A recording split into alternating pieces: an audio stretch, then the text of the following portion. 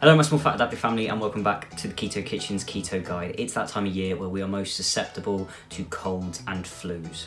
These illnesses can feel extra awful if you're new to keto. So I'd like to talk to you about what you can do to help aid a cold or a flu without coming out of ketosis. We'll talk about the things to avoid and the replacements that are keto friendly. I just want to say that I personally have had one flu and 2 colds in the last 4 years of doing ketosis. I don't get ill anymore. So these are aids that I don't use anymore, but they are ones that I've trialed and errored throughout the years to aid past common colds and such. Nowadays, I prep for a cold because I'll go to bed like sniffling or a bit of a scratchy throat or something like that, and I just wake up and it's gone. And this is because my body is so good at wiping out a virus whilst I'm asleep. And if that's not a reason to do keto, I don't know what is. Who wants a cold or a flu? No one. Okay, so people on a standard Western diet will usually turn to one of 4 things to help them with a cold or a sore throat. Lozenges, cough syrup, sports drinks, or honey. Now the problem with these remedies is that they are usually very high in sugar. If your remedy is one of the ones I've just mentioned, let me see if these numbers can change your mind. 1 Strepsil lozenge has 3 grams of net carbs. 5 ml of cough syrup usually has between 2 to 3 grams of net carbs. A standard Gatorade sports drink has 39.2 net carbs for the whole bottle. And a teaspoon of honey is 6 grams of net carbs. And even then, these sugar-free lozenges aren't as innocent as they seem. For example, Halls do sugar-free lozenges. Let me read you out what the ingredients of these lozenges are. Alsulfamate potassium, also known as alsulfamate K, aspartame, eucalyptus oil, FD&C blue 1, FD&C red 40, flavors, isomalt, sodium carboxymethyl cellulose, soy lecithin, and water. Now, I don't fully disagree with these ones because one of my colds was actually in the last sort of few months and I gave these a go. And they were okay and they did the job pretty well for me. But I'm somebody that isn't massively set off by sweeteners with a high glycemic index or controversial sweeteners. But other people, you might be affected by these sweeteners, not to mention the amount of ingredients that you're putting down your throat with these. Another good example of sugar-free lozenges are the Buckley's sugar-free ones, and the ingredients for them are as follows. Menthol, ammonium carbonate, calcium carbonate, camphor, Canada balsam, capsicum, cornstarch, eucalyptol, FD&C red 40, flavors, glycerin, isomalt, magnesium carbonate, maltitol, mono and diglycerides, petrolatum, pine needle oil, propylene glycol, sorbitol, soy lecithin, soybean oil, and water. So not only do these ones, these Buckley ones, have the worst sweeteners, one of which being maltitol, they also have horrendous ingredients like cornstarch and a load of ingredients I can't even pronounce. Why would you want to put something in your mouth that you can't even pronounce? And one more example I'm going to give you is the Fisherman's sugar-free lozenges. The ingredients are as follows. Menthol, aspartame, magnesium, stearate, peppermint oil, and sorbitol. They're all pretty innocent ingredients apart from if you're affected by aspartame or sorbitol, these sweeteners. But compared to the other ones, they are the least ingredients, what feel like the least chemical safest ingredients, and you're going to have a lower insulin response to these if you want to have a lozenge, a sugar-free lozenge. I mean, my only warning with these is Fisherman's are known for having lozenges that will knock your socks off because they're strong. So be warned. Another common cold cure is having soup.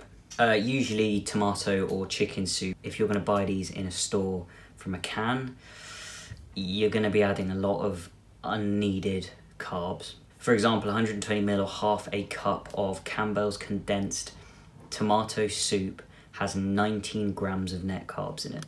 Or in terms of chicken, half a cup or 120ml of Campbell's condensed cream of chicken soup has about 9 grams of net carbs in it. You can have these soups if they make you feel better, but I would really suggest you either make them at home, or if you're not well enough to, get a family member or a friend to do so.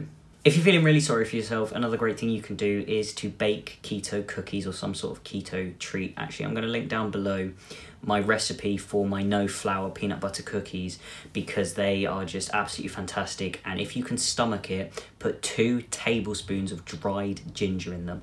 It's got a hell of a punch, but it really, really helps me feel better and helps just with general colds. Don't cave. Come off of keto and eat something sugary because you feel sorry for yourself. I know it's hard, and I know all you want is junk food right now, but the problem is the virus will feed off of the sugar. So the less sugar you eat, the quicker you will get better. Other great home remedies for a cold or a flu are as follows.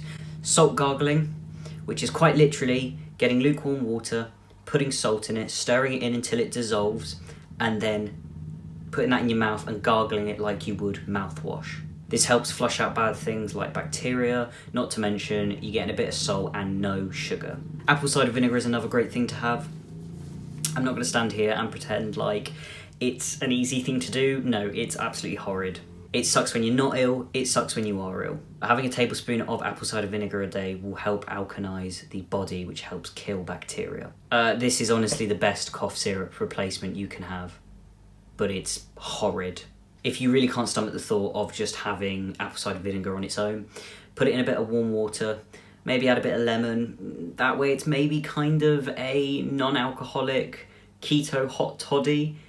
Just call it whatever you want, whatever helps get rid of that taste. Antihistamines are great for runny or blocked noses, as in like pills for hay fever. You can get them over the counter. Literally just having one a day will help keep your nose clear. Vapor rub or tiger balm, it's that sort of really minty petroleum jelly stuff. You either apply it on your chest or on your shoulders, not on the face. Don't apply it near your nose.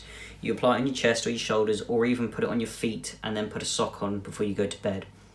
And this will help just keep a blocked nose clear. Stay at home. If not for you, for the poor buggers at school or at work that will potentially catch your virus. Chill out. You feel super, super groggy for a reason. Your body is working its ass off right now to fight off an illness. Listen to your body. If you've got to sit on a couch and watch TV for 3 days running, then do so if that helps you get better. Talking about chilling out, sleep it off. If your body tells you to sleep, don't fight it, sleep. Sleep as much as you can. This will help your body recover quicker because it's doing its maintenance work while you're asleep. Keeping your electrolytes up is something I've mentioned 100 times over. I will link the video where I talk about the electrolytes, what they are, why you need to keep them up, and how to keep them up. Really, really important. Make sure you go and check that out if you haven't. And kind of combined with that is keeping your liquids up. It doesn't have to be water, as long as it's keto friendly, you know, low sugar, just anything that you can stomach. If you've got diarrhea or you're vomiting and you're struggling to keep your liquids up, just try and have sips of at least water where you can. Keeping your liquids up keeps your lungs nice and hydrated, which helps with things like the build-up of mucus, and your lungs are not somewhere you want mucus. Talking of mucus, keep things hot. Garlic, hot drinks, chili, ginger, whatever you can handle. I really recommend, my personal favourite is sugar-free or diet ginger ale or ginger beer. It's got a hell of a punch, but it really helps sort of soothe a sore throat, sore or itchy throat. The reason you should have hot foods or drinks is because they will help keep your mucus levels high. Not the mucus in your lungs, that's not where you want it. The mucus in the back of your throat and up your nose and sort of this area. What that mucus does is it traps the virus, which stops it from spreading. Don't lower your temperature. If you do not have a severe fever or a severe temperature during a cold or a flu, whatever, don't lower it. Your body is heating up because it's trying to kill the infection with heat, and I don't understand people that the moment they get a hint of a fever, immediately try and get rid of it. One of the best things you can do is ride out a fever, providing it's mild to moderate. It's helping. What I like to do is literally put PJs on, put warm slippers on, put a dressing gown on, put blankets on, put a duvet on, get a hot water bottle, have a hot cup of tea. Because I'm trying to sweat it out. I will try and sweat out a fever or an illness whenever I get one. Though if you're going to do this, you're going to need to keep your electrolytes and your liquids higher because you're sweating out liquid and electrolytes. Breathing in steam is something that can really help with a nasty blocked nose, sort of relieve the symptoms a little bit. Whether that's having a shower, boiling a kettle and having your nose over it, don't burn yourself. Hot water on a stove, in a saucepan obviously, or having a humidifier, any of these will help temporarily relieve a blocked nose. If you've got any sore muscles that are unbearable, you can use ibuprofen or paracetamol, whichever sort of pain reliever you want to use. But don't use it if you don't need to. Using a hot or cold compress will help with a sinus problem. Now, sinuses are here, just under the eyes, or just above on sort of your forehead, above your nose. And the sinuses will swell up and get quite painful, and you can use a hot or a cold compress to just sort of help with swelling and just sort of relieve pain a little bit. It doesn't matter whether it's hot or cold, it's your preference on which one you use. Propping yourself up at night on an extra pillow.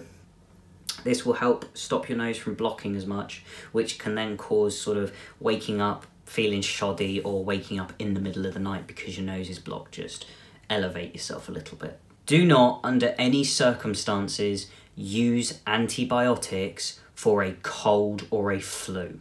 Antibiotics aid bacterial infections, not viral infections. Don't use them. I'm very protective over this because antibiotics are becoming immune to severe bacterial infections and such, like E. coli, meaning more people are starting to die from E. coli and such because people use antibiotics when they don't necessarily need them. So do not use antibiotics.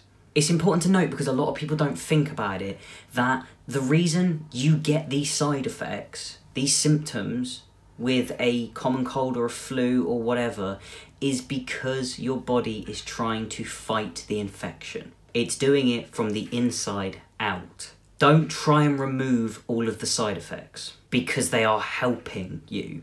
You know, treat the symptoms like muscle ache that literally don't aid fighting an infection. But when it comes to the sniffly nose, the blocked nose, the sinus pain, the mucus, the coughing, all of these kind of things, you are hindering more than you are helping if you try and get rid of all of the symptoms rapidly. If you want to get rid of a cold as soon as possible, as hard as it is and as horrible as it is, just let your body do its thing. Ease the symptoms, don't eradicate them. It's important for me to know I'm not a registered practitioner, I'm not a dietitian, I am not a doctor, I'm nothing professional. I am just a young man with a love for research and a lot of experience in ketosis. If that deters you, I'm more than happy to point you in the direction of doctors that will tell you the exact same stuff I am telling you. But with that being said, I want to really quickly run through a list of things that are to do with a cold or a flu that you should go and see the doctor about. If you have an earache that lasts more than a week, or drainage from the ear, if you have pain in your face or forehead along with thick yellow or green mucus for more than a week, if you have a temperature higher than 102 Fahrenheit, which is 39 Celsius, if you're an older child or an adult, hoarseness, sore throat or a cough that won't go away after 2 weeks, wheezing, shortness of breath, vomiting that lasts longer than 72 hours, symptoms that get worse or won't go away after 2 weeks, you need to call your emergency services, 999 or 911 or whatever your number is where you live, if you have severe trouble breathing or increased shortness of breath, chest pain, confusion, seizure, or fainting. And not that I'm expecting your baby to do keto, but if they are, please go and see a doctor if they have a temperature of 100 Fahrenheit or 37.8 Celsius or higher in an infant, this is 3 months old or less, and go to the emergency room if your baby is being extra fussy or you're having trouble waking them. That's all for this video. If you are ill right now and you're doing keto, I really hope some of these things help you get better quicker. Leave a like if you found it interesting, insightful or helpful. Subscribe if you're inclined, and if you hit the notification bell, it will tell you when I upload. Any comments, any questions, any queries, anything at all, leave them down below. Keep calm, keep on. Thanks for watching.